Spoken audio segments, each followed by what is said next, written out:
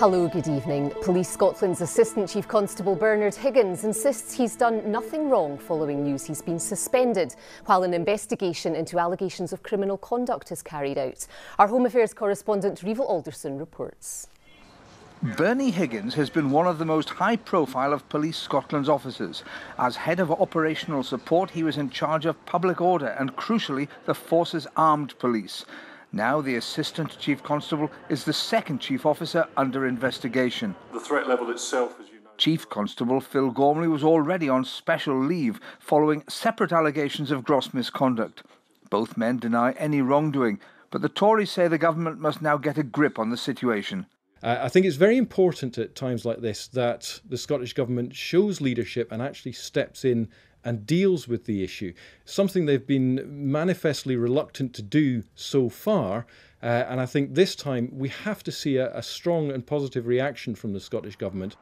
The work of ordinary officers continues, and figures published yesterday show further drops in overall crime across Scotland. The government says it can't intervene in the internal affairs of the force, which it says is now more transparent and accountable than ever. Operational matters are the responsibility of the Deputy Chief Constable, and we need to make sure that they're given the space in order to direct that and take that forward in a way that they think is appropriate. Now is not a time for politicians to start controlling policing, and that's simply not the way in which policing has ever been delivered in this country. Following the controversies of stop and search and the use of armed officers on routine duties, this is another blow to public confidence in the national force. Revel Alderson, reporting Scotland. A leading academic is being investigated by police over claims of sexual and physical abuse. Professor Kevin O'Gorman was dismissed from his post at Heriot-Watt University earlier this month for gross misconduct. He denies any wrongdoing. Here's Willie Johnston. On behalf of the School of Social Sciences, Professor Kevin O'Gorman was a senior figure in Heriot-Watt School of Management and Languages. Before that, he worked at Strathclyde University. One former student told BBC Scotland the professor abused him over several years as the price of getting his degree and PhD and then a research post. He described physical punishment for allegedly failing tasks, like being hit on his bare bottom with a belt and smacked over the professor's knee. There was also, he said, frequent inappropriate touching he felt unable to reject. He manipulated a vulnerable position to take control. I felt completely trapped.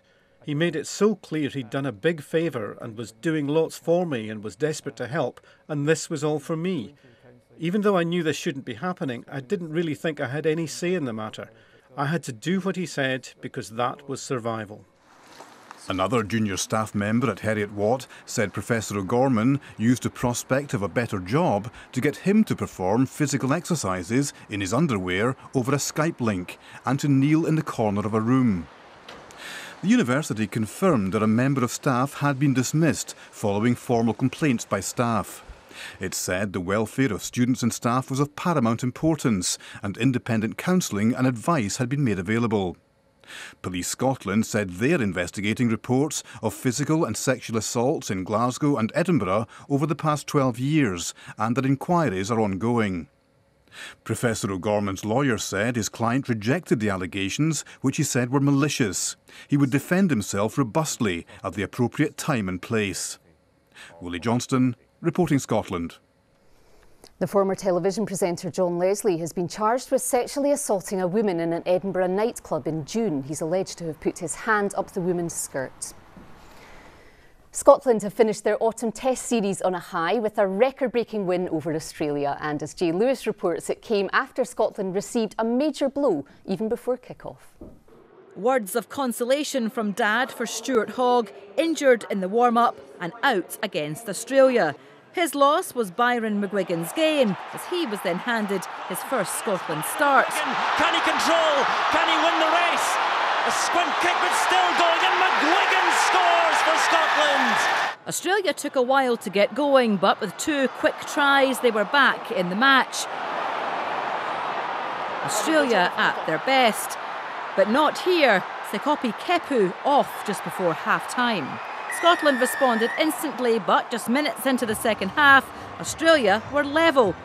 But after that, Australia were blown away by a sensational Scottish second half showing. Captain John Barclay rowing them on to a record 53-24 points win. Jane Lewis reporting Scotland.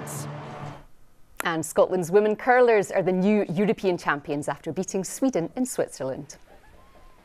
Weather now, it's been a chilly day. Gillian has the forecast. Hello. It was a cold one, Laura, but we did have some lovely spells of sunshine as well. Here the sun setting over snow-dusted hills from one of our weather watchers. And tonight we'll keep those wintry showers coming, especially to northern and western Scotland, also to Northern Ireland, to the likes of the Pennines, the Brecon Beacons, and where you have any wet surfaces. As temperatures fall away, our thoughts turn to ice, and we've got a yellow be aware warning from the Met Office. So we keep those wintry showers coming, and they'll be falling as snow above about 200 metres. A widespread frost as temperatures dip close to freezing, if not slightly below, and still very windy in the far north, strong to gale force winds. So we head into tomorrow morning. Frosty with that risk of ice, and still a fair few showers around at first, but they'll become increasingly confined to the Northern Isles, a few still for southwestern coasts.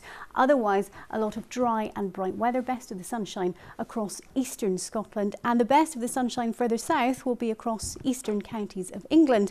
Further west and for Wales and for Northern Ireland, a fair bit of cloud, not as many showers as today, but that cloud increasing ahead of a weather system that will bring rain into the west coast of Scotland by the end of tomorrow afternoon. And tomorrow night, rain and hill snow will sweep south and eastwards right across the country. By the time we get into Monday morning, we're back to a regime of sunshine and showers. The showers wintry on the hills, best of the brightness across eastern Scotland, and a cold northerly wind setting in. That's the forecast. Bye for now.